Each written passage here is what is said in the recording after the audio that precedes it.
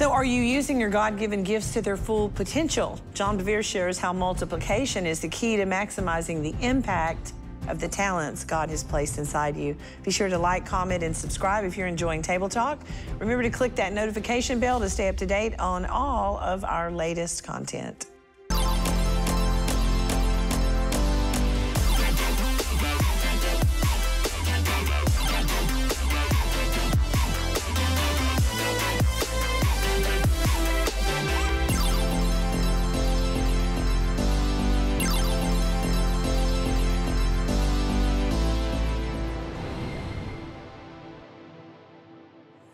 Well, every person has a gift and calling, but does everyone actually achieve their full potential?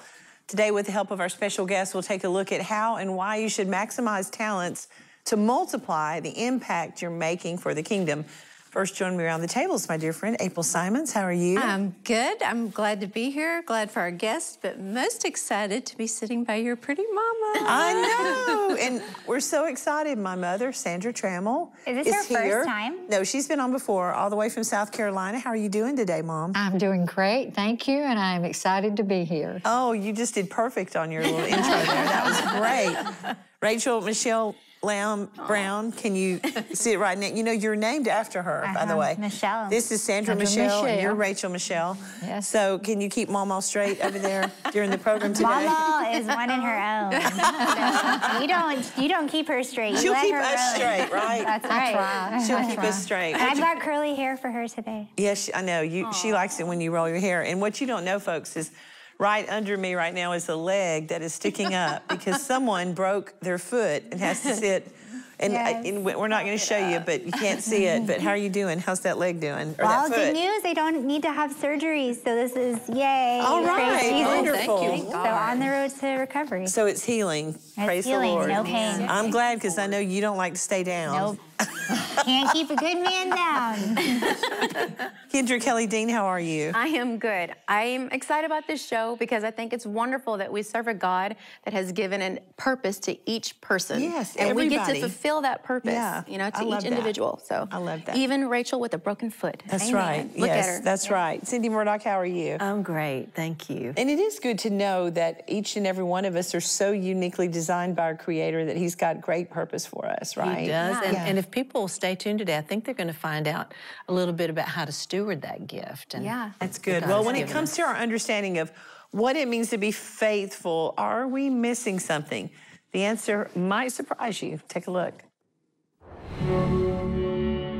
I travel and speak to leaders all over the world, and I have asked leadership groups many times, give me the definition of faithful. I hear consistent, dependable, trustworthy, true, devoted, loyal, and I could go on, and these are accurate definitions.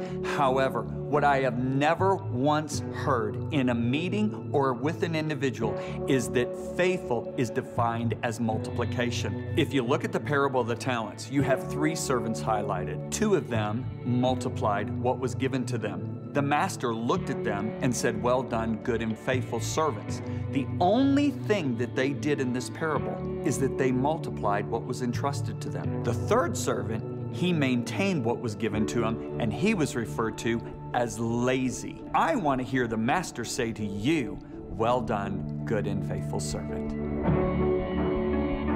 I have learned that you will never be fulfilled in life until you take the unique gifts that God's placed in you, you multiply them, and you impact your world of influence. In this book, X, I want to help you discover your gifts, develop your gifts, and to multiply your gifts so you can change the world and have the joy and satisfaction that comes when you become a multiplier.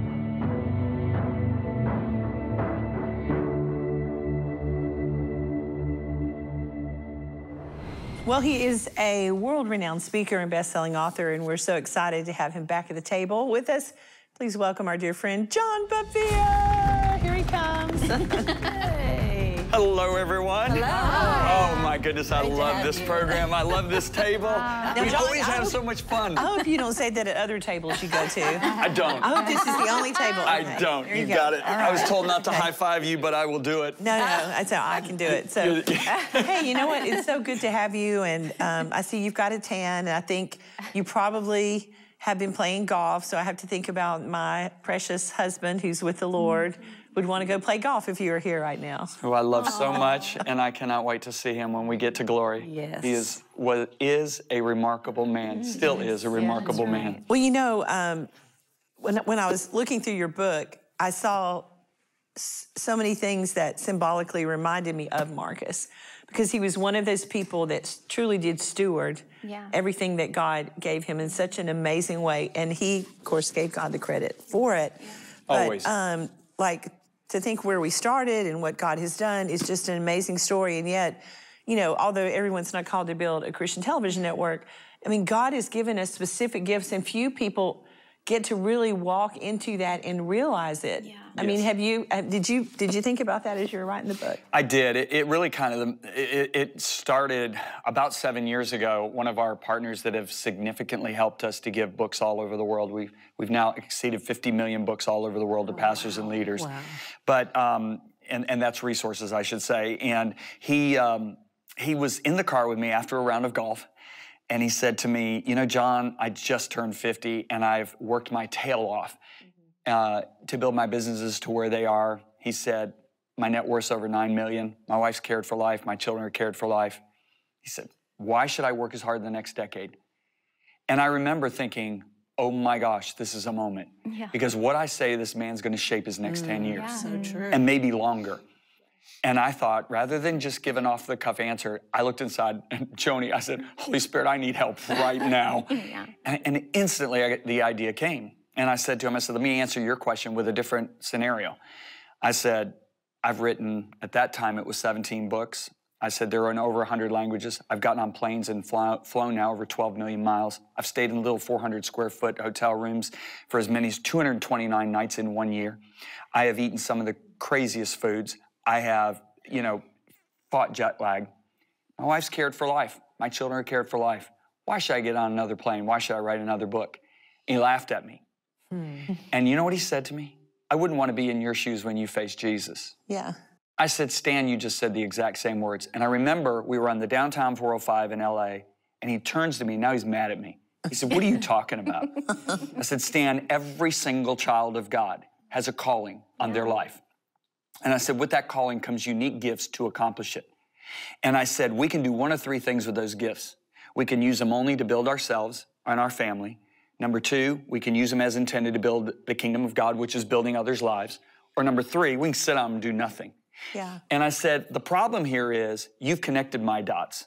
You see my gifts of writing and teaching, how they build the kingdom. You've not connected your dots. And I think that's what we're talking about here with people that are watching. We have a lot of people that haven't connected the dots of the value of what God has uniquely placed in them builds the kingdom. Yeah. And then I said this to him, and he really got upset. I said, your gifts are more valuable than mine. He said, what? How do you get that? I said, the Bible says the gifts that are not seen are more valuable than the gifts that are seen. I said, I have a seen gift. Yours is unseen. And I remember calling him 6 months later, and I said, how you doing? Or he called me, and I said, how you doing? He said, I've been haunted in a really good way by the words you spoke to me 6 months ago. I said, what are you doing? He said, I'm busting my rear end now to build my business up to 35 million so I can do more for the kingdom. Yeah. So I got a text from him 6 months ago, and he signed at $70 million stand. Now, that's the gift of giving. Wow. But we have people watching that have other gifts, because there's so many gifts. Yeah. That you can't, some people say, well, they're exhaustive in the Bible. Here's the three big mistakes I hear. Number one, they say Romans 9 is an exhaustive list. I don't believe that. Where's Akiana's gift of painting the Prince of Peace when she's 8 years old? Yeah. I mean, I couldn't have done that. None of us could do that, right? Where is the surgeon's ability to remove a tumor in that list? I remove a tumor from somebody's body, they're dead. Somebody with that gift, they live, right? Okay, so there we go. Number two, people think if I'm godly, if I'm kind, if I'm sweet, my gifts will automatically work. That is such a lie. Yeah. There is not a more godly man in the New Testament, other than Jesus, than Timothy. Paul said, I've never found a man with more Christ-like character than Timothy. Yet he had to write to him twice and say, your God-given gift is inoperative. Engage it. So if just being godly engages the gift, that means Timothy would have had to engage the max, but he didn't. And number three, the thing that we have to realize is that all gifts aren't meant just to operate inside the church, which we have taken. 99% of these gifts, and I'm talking to everybody listening right now, usually operate outside the church. True. In the home, in the neighborhood, in the ER room, in you know, we could go on, in education, in government, in professional athletics. Here's the thing that I find that a lot of believers don't understand. We've really done a good job of communicating our identity in Christ. That's so important. I mean, we're not unworthy worms, because a lion's never given birth to a squirrel, right? God doesn't give birth to unworthy worms. He gives birth to sons and daughters. Right. The second thing that is equally as important that I find is not emphasized is what we're called to do in Christ. Jesus makes a statement in John 4:34. He said, my food is to do the will of him who sent me and finish his work. And then he makes the statement in John 20:21 that as the Father sent me, I'm sending you. So what does that mean? My food, all of our food, is to do the will. Now, in 4 decades of ministry, the top reason I see people backslide is they disengage from what they're created to do. And the reason is, when you stop eating food, you get weak. And when you get weak, what happens? You're vulnerable. So it may manifest by they end up committing adultery, or they end up just walking away from church unenthusiastic any longer. But it all started when they disengaged for what they were created to do, because if it's Jesus' food that strengthens him, it has to be our food that strengthens us. Yeah, and you know, one thing you said, I'm gonna let you ladies jump in, but I'm just like so excited here. But anyway, like it's like, I tell friends, it's kind of like a computer. We're like a computer, but if we're not hooked up to the Creator, it's kind of like not being hooked up to the internet. Oh, that's good. And so Mother is sitting here, and she knows better than anybody that there I was in Moonville, South Carolina, this country girl. Thank God I'm a country girl. But I mean, I wrote a letter to the Lord when I was 20 years old and put under my mattress and didn't even realize the power of the words that I said, God, I want to be in your perfect will for my life. And that was really my surrender, not having a clue what I was saying. But God was like, okay, let's hook her up. We're going to start her on the journey. And of course, Marcus Lamb came into my life. You were there for all of that, Mom. Absolutely. Who could have ever imagined, right? I mean, it's crazy. You can't imagine. I mean, you know, you just can't imagine. It's just... You never knew you'd be in South Carolina watching me at 6 a.m. every morning. No, there. I think, though, I think part of the problem, especially with the younger generation, is they want to do all these amazing things, but they don't know what they're supposed to do. So can you speak to that, figuring out what it is that your gifts are? Absolutely. I have an entire chapter on how to discover your gifts in there. So for me to try to cover that, it's very extensive, is really rough. Number one, you get it by seeking God diligently. The Bible says God rewards those who diligently seek him in faith, not casually seek him in wonder and doubt. And so I know for me, when I got saved, I started feeling, you know, I had my career planned. I was just about finished with engineering. I was on the dean's list. I was going to go to Harvard, get an MBA, and I was going to be really successful as an entrepreneur or in corporate America. And so God starts drawing my heart towards ministry, and I wanted nothing to do with ministry, but yet I felt the drawing. So that's number one. Number two, what are the things that you like to do? What can you do that you can do for hours and say, I would do this whether I'm paid or not? Let me tell you something. What I do right now, I would do whether I was paid or not. I would write books. I would preach the gospel, because you know what? It's my passion. It's my calling. That's another way. The other thing is, who do you gravitate to? All right. So now, you know, do you gravitate to a certain type of people who do a certain type of thing? That helps you. The other thing is understanding mature people, having mature people who are going to speak to what they see in you, not speak to the limitations they think you have. So there are many, many different ways, and it's not something you just get quick and easy. It's something you seek and search for. And you start small. That's the other thing. Like, you don't go from A to Z. Like, I started interviewing my grandfather in his 70s with the tape recorder under his chair, and he didn't know it. But, I mean, that was one of my first interviews. So, like you said, something you love to do. But you don't start with the Daystar television network. You start in Montgomery, Alabama with no money and bad cameras and volunteers. And God sees if he can trust you all the way to here. And you'll never find your calling unless you have the heart of a servant.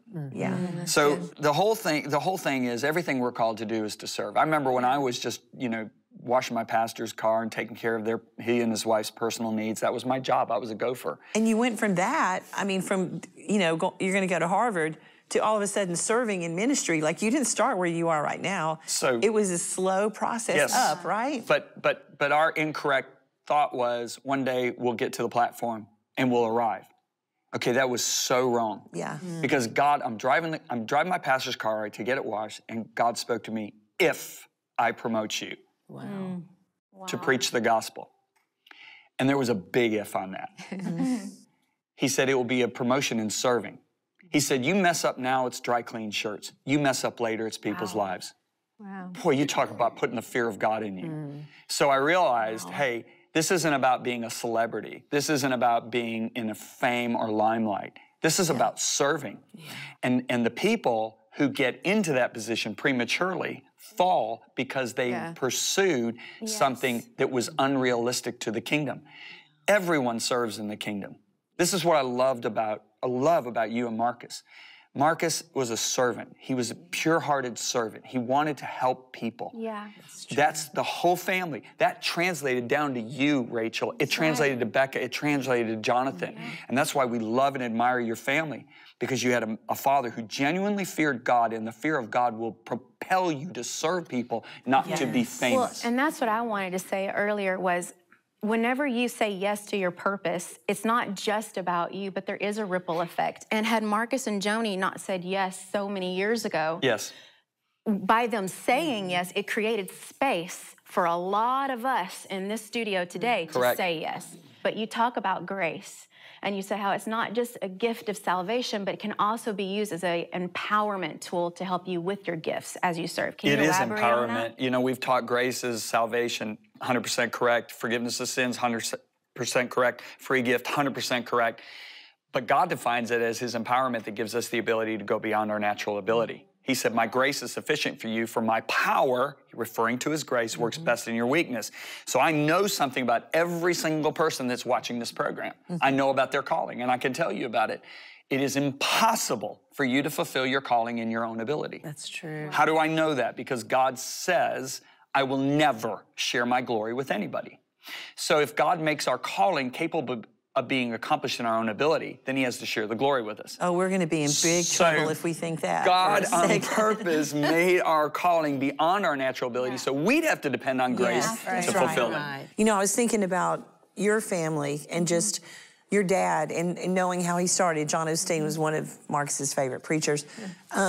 But you can relate to what we're talking about here as well, can't you? I can, and I can see that, and I think you can speak to this, is sometimes we as believers, or whoever we are, we put God in this box. Okay, this is what I'm doing. I think about me. I was a preacher girl, preached, and I got offered to travel with this success seminar. Well, I had prayed, God, expand me, take me to places I've never been before. But my mind said, no, you're a preacher. This is your audience. But God wanted to do this so much more, and I ended up doing it and loving it. And don't you think sometimes we limit God to who we think we are and what we think we should be in a church? I was in a church all my life and did all this all my life. Just like Joel was behind the scenes. And worked all those years making your dad look good, not knowing one day he would be there. Right. It's that Ephesians 3:20, exceedingly abundantly. And we got to take the limits off of God and what we think our life should be. So I have so many stories I could tell about this. But I think one of the most profound stories is when a Navy SEAL asked to meet with me. He was a Navy SEAL instructor, and I sat down and I said, what's your story? And we ended up having a 2-hour conversation. He said, I grew up loving Jesus so passionately, I thought the only way to serve God was to go in ministry. Went to Bible school 2 years. He said, then 3rd year I'm interning in a big church in the Northeast, and I'm accused of sleeping with a girl in the youth group. He said, John, I never did it, but they believed her, and they stripped me of everything. 3 years of work, gone. He said, my relationship with God was about this big. And he said, I really sought God. That's what we went back to. And he said, God spoke to me and said, I called you to military, not to ministry. Wow. And he said, I sign up for SEALs, and I don't realize that you have to swim. He said, I can't get any water in my ear because I'm in excruciating pain. I have tubes in my ear. He said, God heals my ear miraculously. And then he starts telling me about his missions and how God had saved him time after time after time. And I look at him now, and now he's helping, even the programs teaching on these movies and TV sets how to be a Navy SEAL for guys that are acting. And his influence is so huge, and he's reaching so many people in the acting world now. Now, because he's retired from being a Navy SEAL instructor, what would he have done if he went and started a church and had a church of 100 people? I mean, Jesus would have said, that was great, but can I tell you what I really... Why didn't you really really seek me about what you were called to do. Wow. And here's the thing, he will show you. Yeah. That's Okay, right. if you put a time limit on him and say, okay, I prayed for 2 days and I still don't know, so I'm giving up. That's ridiculous. Seeking isn't just praying, it is everything in us is saying, I want to know what you desire. Right. And when everybody does that, he will show you. You know, I was thinking that back, Mom, where when Marcus came for revival at our church, at my home church, and we were walking out to the car. My mother was prophetic back then, and tell everybody what you said to me. Oh, when I said he sure was cute. Yeah. Well, you said, honey, would you ever date him? And I said, Mom, he's a little too short. Yeah. At that point, I was only dating like, 6'2", 6'3", but he's actually the perfect height. But like Mother could even see like what was better for her daughter than I had come out of a relationship, even though I was a good girl, loved God.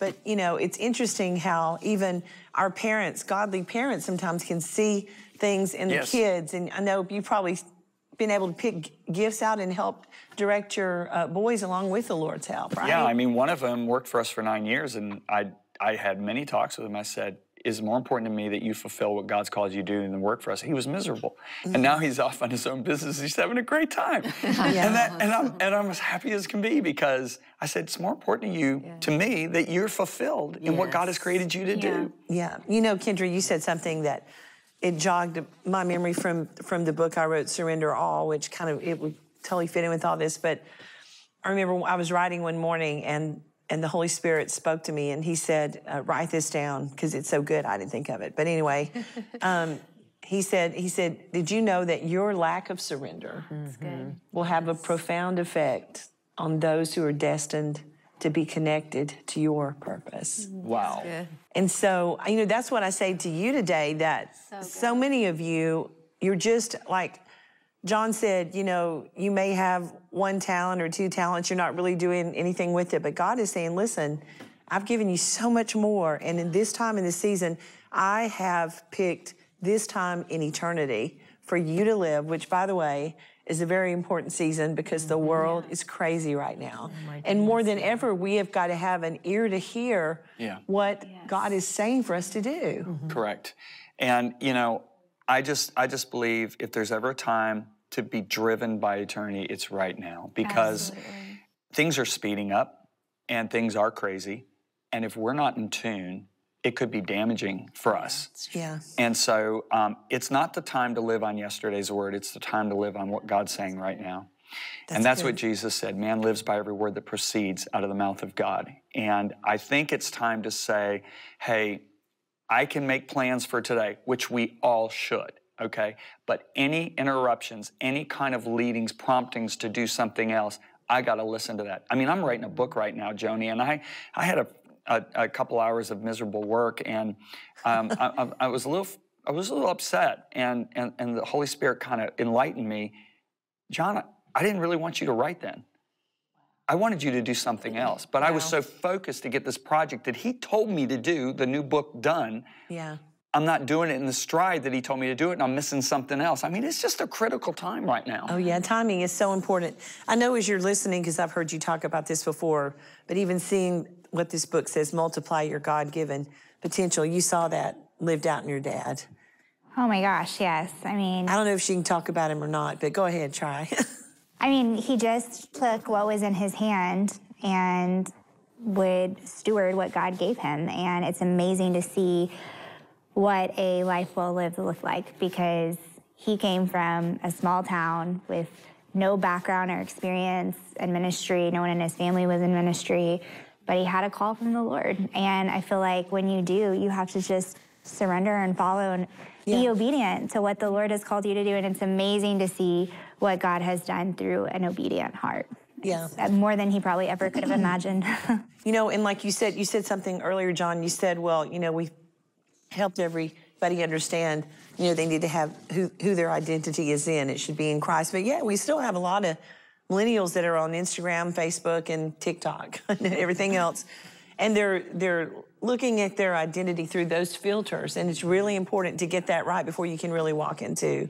They're living out of their projected image. instead of their actual image. Which isn't even real. The way they're projecting themselves in a way they want to be perceived. That's true. Which the moment you do that, Paul said, you lose your identity in Christ. Yeah. Paul said, the moment I seek to project my image to men, to be perceived in a correct way, is the moment I no longer am the servant of Christ. So you just walk away from your servanthood by doing that. Yeah.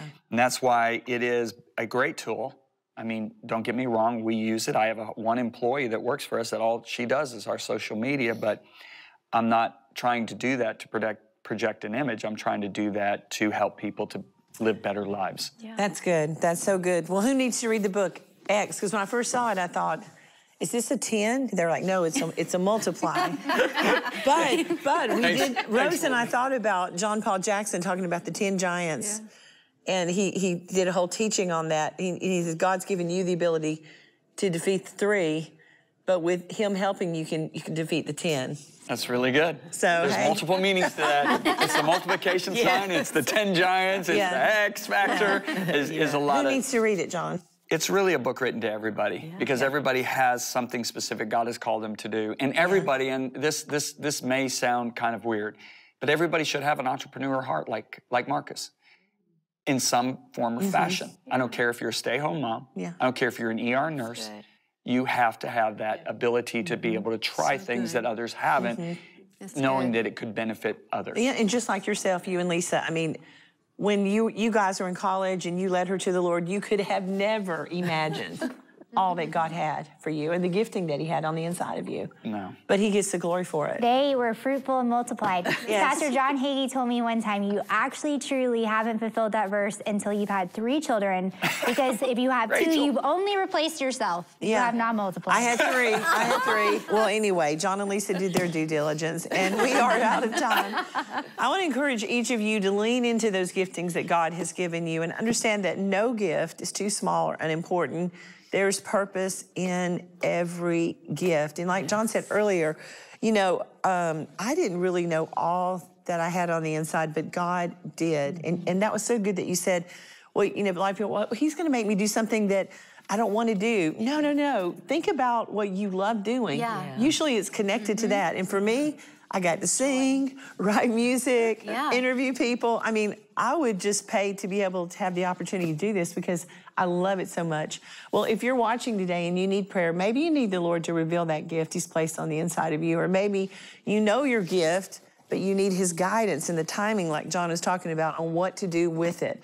Well, again, that's why we exist. That's why that toll-free number's on the screen. We have prayer partners that are available 24 hours a day, 7 days a week. You can go to the phone and call. If you do happen to get a voicemail, leave your name and number. I promise you, a real person will call you back. It's our privilege, our honor to pray with you. You can go to daystar.com, click on prayer. We pray over all the prayer requests that come into Daystar from around the world. Again, I want to thank John for joining us at the table. I might have a picture or two to put up with John and Lisa from years ago. You might see that right there. Be sure to pick up a copy of his book, Multiplying Your God-Given Potential. And for more on his ministry, you can visit him online at johnbevere.com. Also, don't forget to join the conversation online by leaving us a comment on Facebook, Instagram, Twitter, YouTube. We'd love to hear how this table talk has touched your life. Thank you so much for watching. Be encouraged today. Be encouraged today. You have been sitting there, but you're about to get up and walk into what God has for you. At the end of the day, you're going to give him the glory for it. And it's going to be beyond what you can imagine. Thank you so much for watching. We'll see you next time. Bye-bye for today.